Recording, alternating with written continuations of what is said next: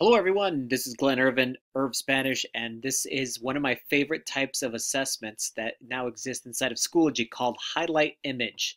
Now, I use Highlight Image for not only, as it states here in the title, highlighting images, but much more powerful learning to be able to capture that learning from your students.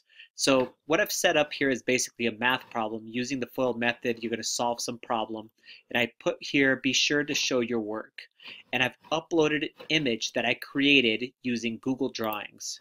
And here's that image. So let's go ahead and take a look at the student view and then come back to the teacher view to see how powerful this tool is.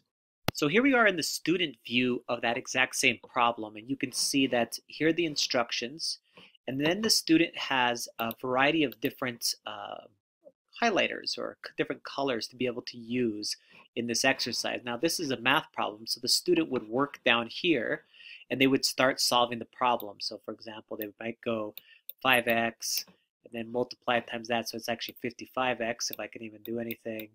And then 5x times 10, this is squared I guess. And then we go plus 50x and so on and so forth. I'm using my mouse right now, so I imagine that if you use your iPad, that this would be way, or a touch screen, this would be way more powerful. And so as the student shows their learning here, then let's say that they're done, okay?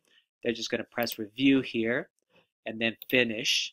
And then let's go take a look at the teacher side of this. It says, are you sure you want me to do this? Because I didn't do 3 other questions. Let's just say okay.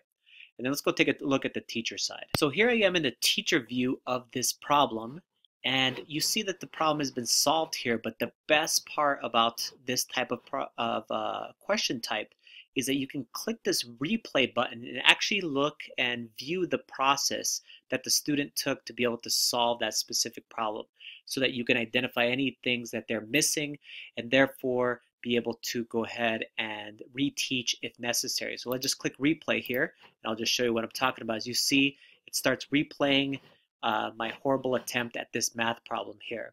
So that's the reason why I really think that this is such a powerful one. It's called Highlight Image. Adios, hasta la vista.